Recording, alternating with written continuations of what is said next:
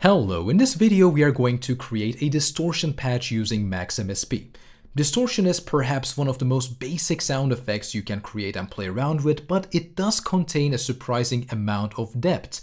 When you look at the different algorithms and different approaches and the different amount of parameters you can play around with, you will discover that there are so many different sounds hidden in this basic effect.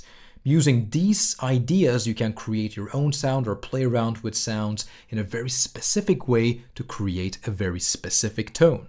So let's see how this is done. If we are talking about distortion, we are talking about distorting the waveform in order to add more harmonics and more overtones and in general more saturation. We want to do this to create cooler variations in our sound as we are working with it. And in order to do this, we have to consider two applications, two approaches. These are called hard clipping and soft clipping. There we go.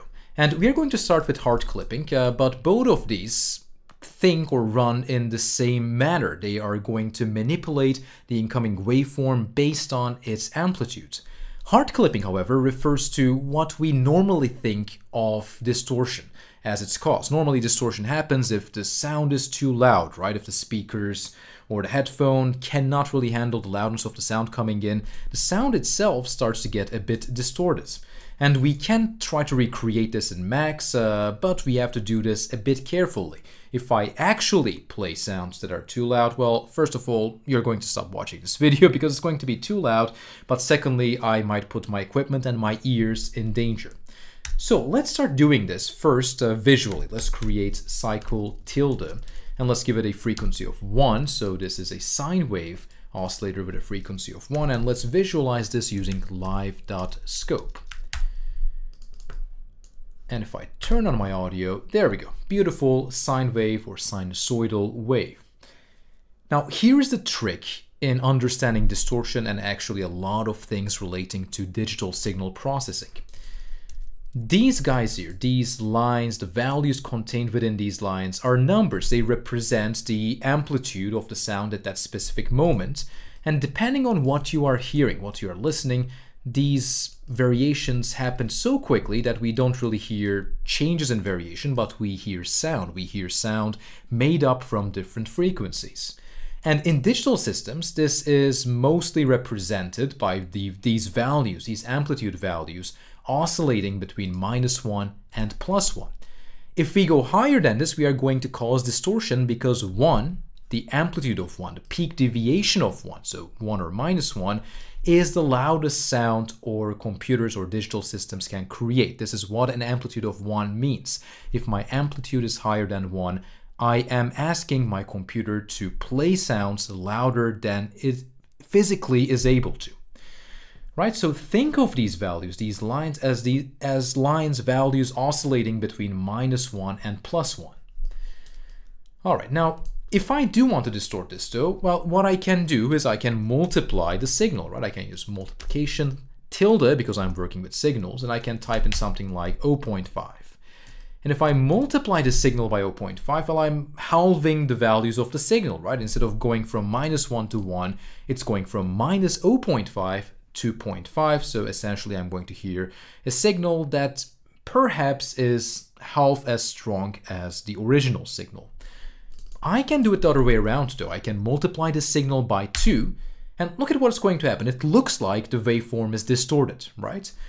Well, in fact, it is not distorted yet, and this is another important point with distortion. The distortion happens at the output. If I was a very bad person and if I simply plugged this in the output, which is not what I'm going to do, I would hear a distorted sound, but that would happen as it is going through here, as my computer is physically trying to play the sound. In the computer's mind, so to speak, we are not really going to have any distortion with this signal. It does look distorted here because this object, live.scope, by default, we can check this through the inspector, is going to display values between -1 and +1 in the inspector for this object. If we change the range to -2 to +2, there we go. Now it looks like a regular sine wave again, but now we're kind of zooming out, so the values are a bit zoomed out. This actually goes from -2 to +2. There we go. So what do we do if we want to safely distort this? Well, one choice, one option could be to clip this, right? Let me just fix this here. There we go, looks perfect. So one idea could be to clip this, right? So kind of tell the signal, well, if you're above 1, just stay at 1. Do not continue further than 1. And if you are lower than -1, just stay at -1. Do not go lower than -1. And we can do this quite literally through clipping. Clip tilde, and then I can type in a minimum and a maximum value, like -1 and 1.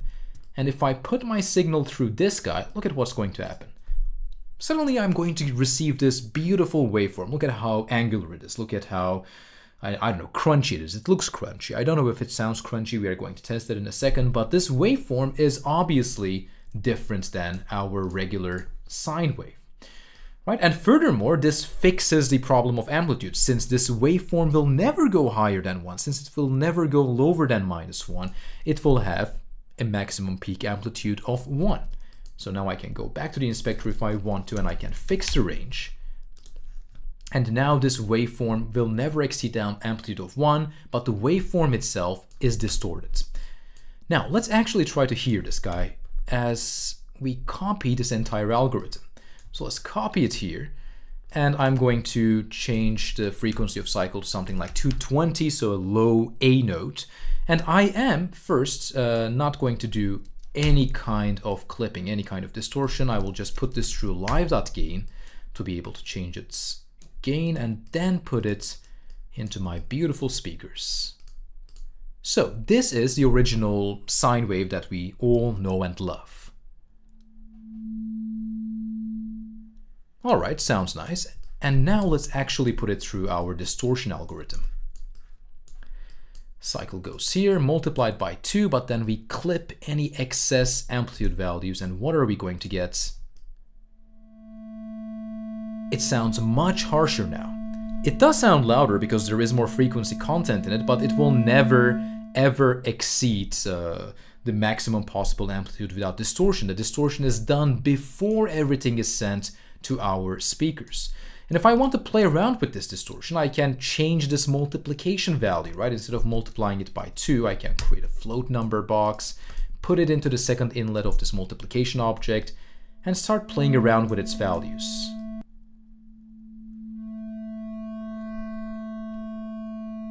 It's kind of like mixing the signal with a rectangular wave.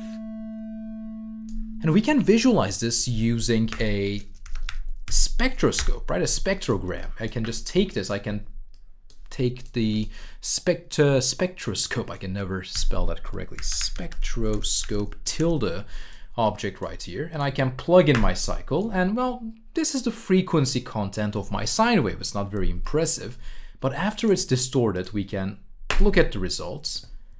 I can amp up the distortion a bit, and we see all these harmonics, all these overtones suddenly pop in, adding richness and saturation to the tone. And this is what we are changing when we are amplifying the sound before it's clipped. We are adding more and more harmonics, stronger and stronger overtones, creating a nice sound. Now, as much as I love sine waves, I would like to try this with something else. So for instance, let's try walking bass, right? A nice sample of walking bass. This is how it normally sounds.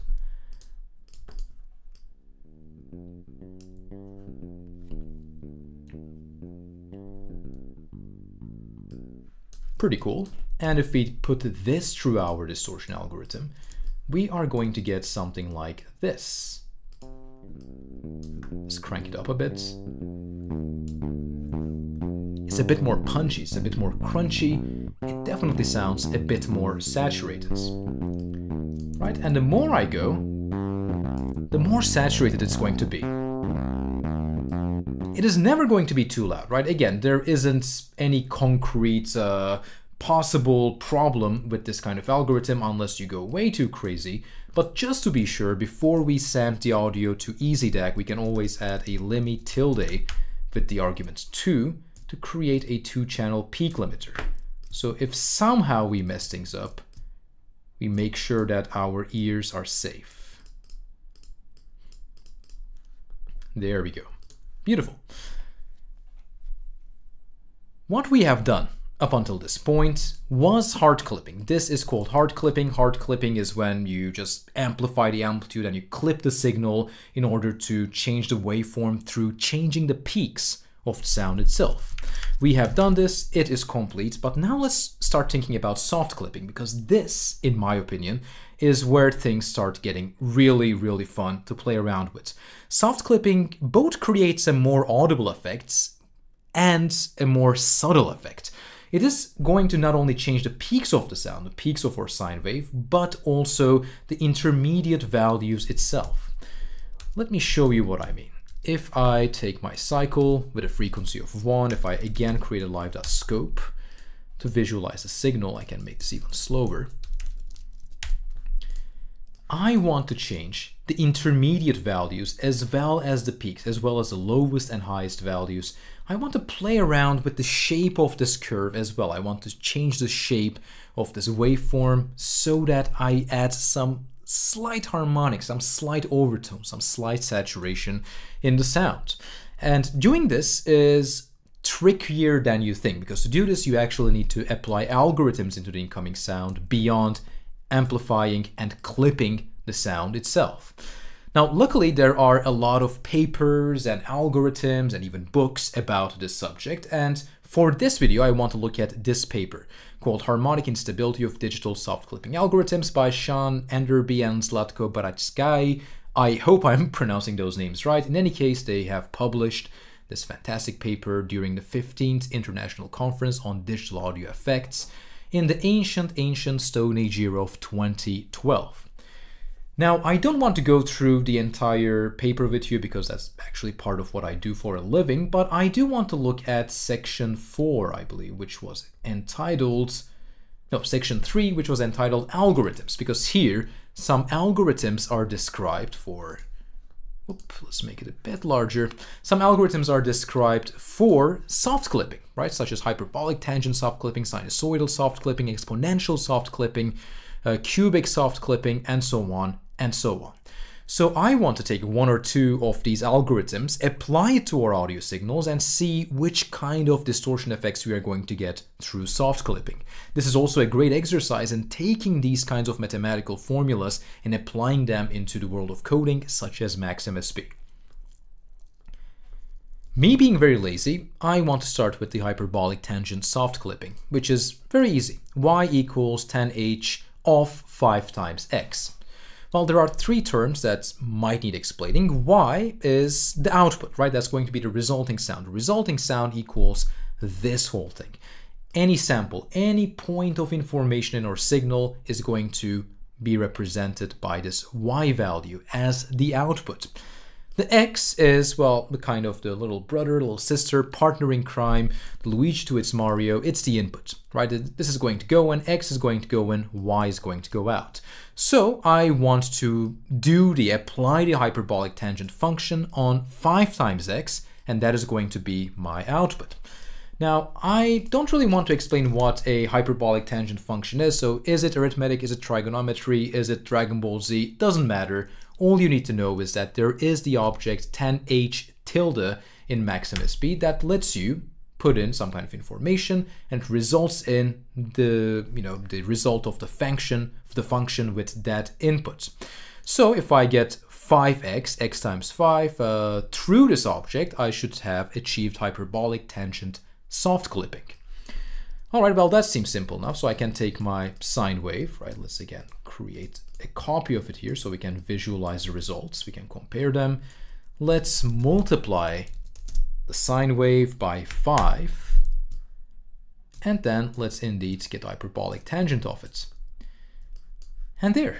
It still looks like a sine wave, but notice how the intermediate values, the lines themselves, the slopes themselves are also distorted. This is not the same shape anymore. And we can make this even more obvious by choosing one of these, going to the inspector, choosing the background color, turning down the opacity, changing the waveform color to something other than the default orange, like this nice green color, and then overlaying these two guys. If necessary, right-clicking and choosing bring to front or send to back.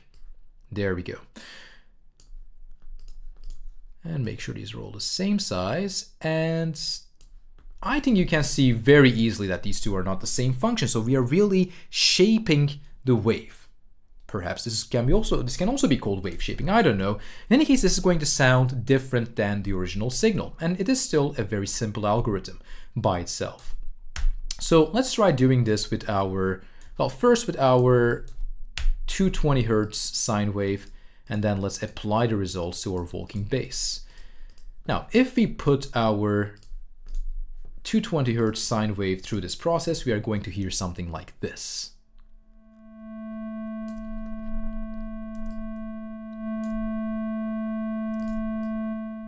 Now, if you have good ears, you will notice that it does not sound as rough as the previous example. It does not sound as rough as the heart clipping example we did before. And if you have good eyes, you will notice, well, on the spectroscope, there are no very high harmonics. There are no very high overtones. The overtones are in the lower region. So the sound itself is a bit muted. It's a bit darker. It's a bit less crunchy, but it has a nice amount of saturation in it. This will become even more apparent if we add our walking bass example to the mix. Let's see. So, the walking bass will sound like this.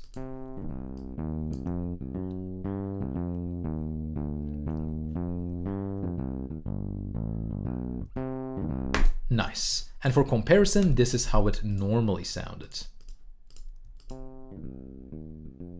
Completely different and also beautiful. Now, what I want to get your attention on is the fact that this 5 is just a number, right? This is a number we can change. This is a number we can treat as a coefficient. There is no one forbidding us from using another number instead of 5 to, put into this algorithm and then see what pops out. There's only one thing you need to watch out for, which is the fact that if you mess around with these numbers, if you treat these as coefficients, it could be that the resulting sound might be louder than an amplitude of 1. It might actually be distorted through your speakers, which is not what you want. So be sure that you have a peak limiter at the very end if you are going down this road of exploration. But just for experimentation purposes, let's see what happens if we use other values than 5. So if I lower this, it sounds a bit better. It sounds a bit less distorted.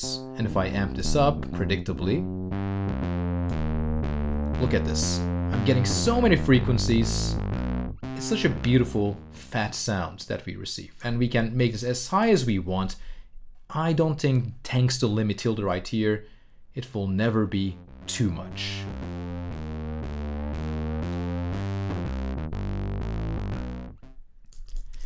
Cool. And finally, let's try one of the harder algorithms, right? Because I can leave this here and I'm not going to do all of these algorithms. Of course, if you want to, you can. If you want further study, you can do these.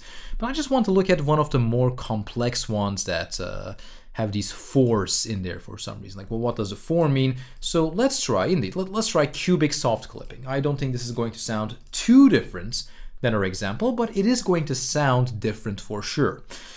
So what is going on in here? Well, it's the same kind of logic, right? Y equals sine of x for the absolute value of x larger than 2 divided by 3. This is more or less an if statement, right? If we read this from right to left, which we always can if we are thinking in terms of code, this means that if the absolute value of x is larger than 2 divided by 3. And if you don't know, absolute value is if you just take the negative part out. If it's a negative value, you just turn into a positive value. If it's a positive value, you don't touch it, and then you have the absolute value. So if we take the absolute value of the signal at that moment, and it is larger than 2 divided by 3, then y equals the sine of x. What is the sine of x? I'll get to that in a second. But for now, just it's something, it's a function. And if x is smaller than or equals to 2 divided by 3 and is larger than or equals to minus 2 divided by 3, instead of the sine of x, y is going to equal to this whole mess right here. Well, whatever this is, we are going to implement this in a second.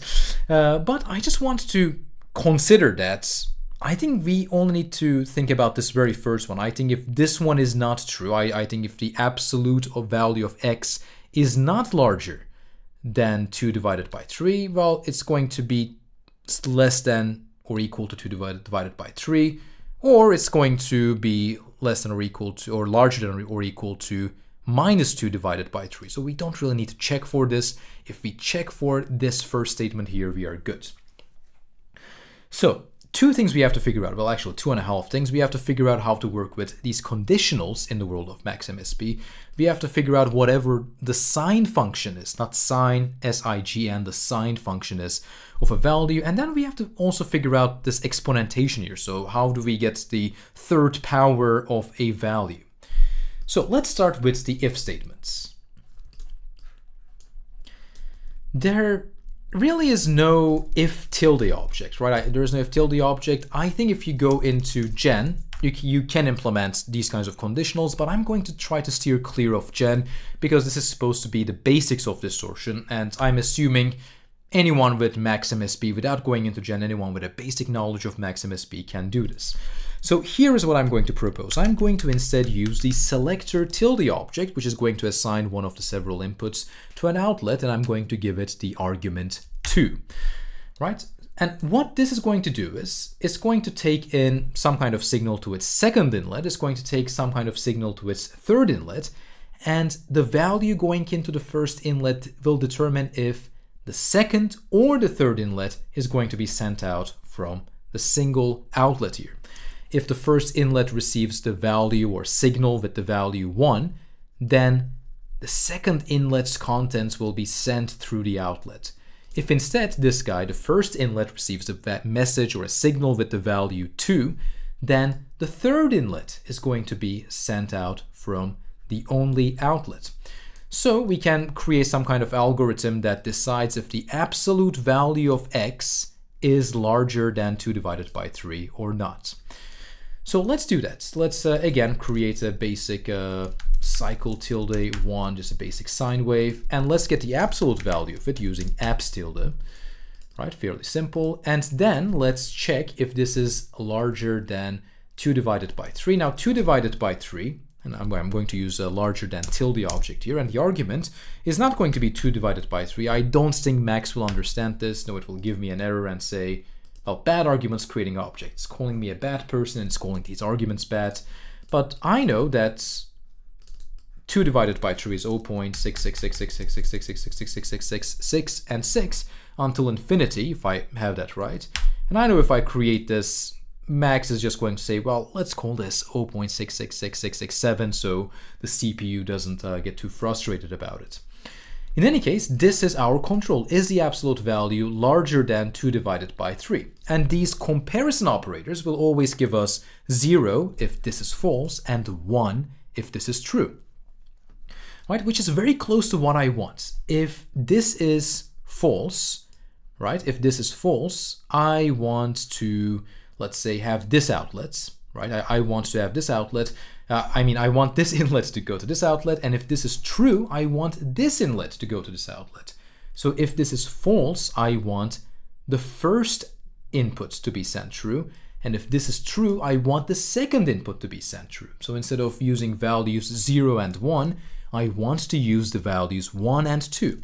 So I can simply add 1 plus tilde 1 to the signal, and now if it is false, I'm going to get this being passed through, and if this is true, the last inlet here is going to be sent through right here. So good, so we have done this part. We have figured out our conditional, which is good, but again, so what is the sign function, S-I-G-N function? It's simple actually, but it will be a bit tricky to implement it in Max. The sign function is going to give us 0 if x is 0. It's going to give us 1 if x is above 0, so if x is a positive number, and it is going to give us -1 if x is below 0, or if x is a negative number. Now again, you might think, well, maybe there's a sign function, right? Well, there isn't really. This object does not exist. And if you are a gen head, you might say, well, gen tilde has a sign function. I can always go into gen tilde and I can create a nice sign function here, and I can work with this. In fact, you can do all of this in gen slightly easier and with slightly better performance, but again, this is the basics of distortion. You can apply this to gen tilde whenever you want to. during your own free time. I want to figure this out in MaxMSP. I want to figure this out using the rules of MaxMSP, and here is what I'm going to do. I am going to create two comparison operators, larger than 0 and less than 0. And I want these to work with signals, so I will say larger than -0 and less than -0 so that these work with signals. And I'm going to put my input signal, the signal to be distorted, through both of these guys. And remember, these are comparison operators. They're going to give me 0 or 1. And I am going to then subtract the first one from the other one. And this should theoretically give me the sign of the incoming signal. And we can test this, right? I can create the sig tilde object, which is going to turn numbers into signals containing those numbers. So I can put in a float number here. To visualize the result as a number, I can also create the number tilde object. So I can do it like this. And let's see, okay, if this is 0, we get 0. If this is 225, we get 1. If this is minus 225.222, we get -1, right? So this is our sine function.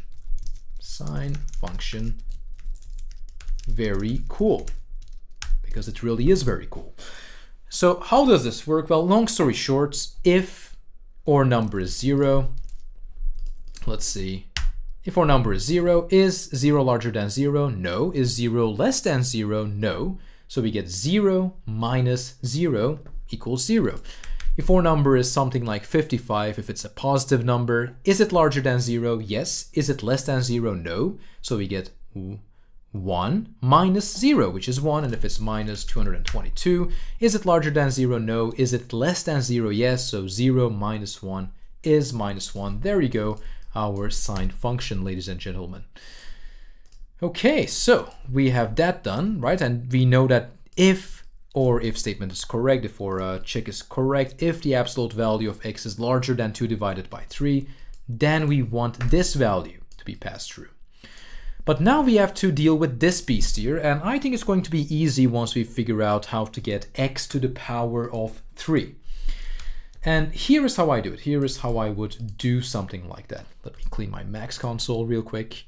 So here is my trick for this. Multiplication tilde. And I'm going to take my input signal and I'm going to multiply it against itself, which is raising it to a power of 2, right? This is x times x. I will then take the result and not multiply it by itself, but instead multiply it by, again, the input signal, right? So this is x times x, and the result times x. X times x times x, x to the power of 3. All right, very cool, but there's this whole other mathematical gibberish here. So again, let's start from the right side. I always prefer to start from the right side. It's usually easier to turn it into code if you are looking at a mathematical formula and you are starting from the very end. So 27 times x to the power of 3 divided by 16. All right, well, we have x to the power of 3. Let's multiply this by 27, and let's divide the results by 16. Notice that, again, these are all numbers, right? So we can treat these as, whoops, forgot the tilde here. We can treat these as coefficients later if we want to get some more parameters in our function. Just creating more space, because after this, we do have to also get 9x, x times 9, divided by 4, right? So I'm going to create times 9, x times 9, divided by 4. All right, and then this minus the whole previous thing we have done. So I'm going to create a minus operator, minus tilde, right? So x9 divided by 4 minus 27 times x to the power of 3 divided by 16. And this is what I want to have if the absolute value of x is not larger than 2 divided by 3. Oof, there it is. So this seems to be our algorithm, right? And I don't think it looks that scary. I think if you know what is going on, if you're okay with what's going on, this is the same thing as this, and you can easily work with an algorithm like this in MaxMSP as well. So let's see what it looks like before we hear what it sounds like. So here is the inputs, cycle 1, and here is the output. And again, let's put the output on the bottom. You can see once again that the shape is slightly different. You might even think, well, this looks more or less like the hyperbolic tangent soft clipping. Not exactly, it is slightly different, so it is going to result in slightly different harmonics and overtones. We can even overlap this again. Let's change the background color, the waveform color. There we go. Let's put this here. And again, you can see how the waveform is different in a different way thanks to this new algorithm, the cubic soft clipping we have implemented. All right, this is all cool and all, but how does it sound? So let's do our thing again. Let's take the result of this. Let's take our spectroscope tilde objects, right? Let's delete all of these. And let's change the frequency of our main signal to 220 once again. Nice A. And this is the result. And you can already see it looks slightly different. Let's see how it sounds.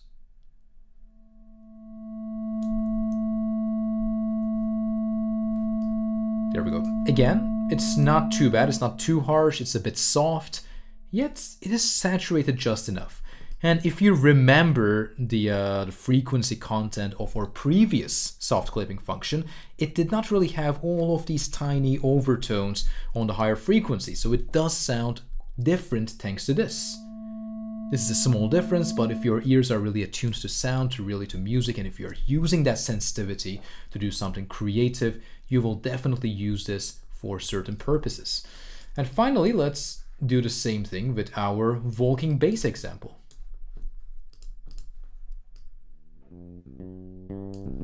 Nice, and while this is looping, now we can start playing around with these coefficients, right? So what if I multiply this by something other than 9? Let's see. If I lower this value, well, not much seems to happen. If I raise this, it does get a bit louder itself. All right, well, what if I play around with this 27?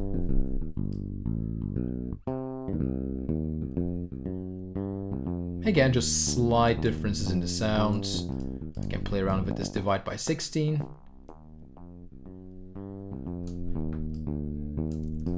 Play around with this divide by 4. Whoa, and I'm breaking things now. I am breaking things. It's a good thing I have Lemmy here.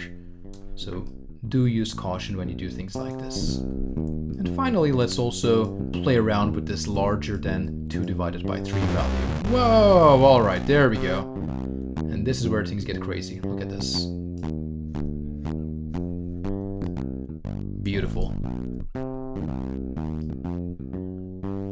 So the lower this value is, the more noise it lets through, the more sensitive it is to letting through noise. And the larger it is, the more and more okay it is with not letting noise through. There we go. Beautiful. So as you can see, you can use all of these parameters to really customize your soft clipping function. And these do result in unique sounds, unique combinations of timbre, unique combinations of harmonics and overtones and saturation in your sound. So I hope you have a lot of fun playing with it. I hope you have a lot of fun creating new things, creating new sounds and new music. And thank you for watching.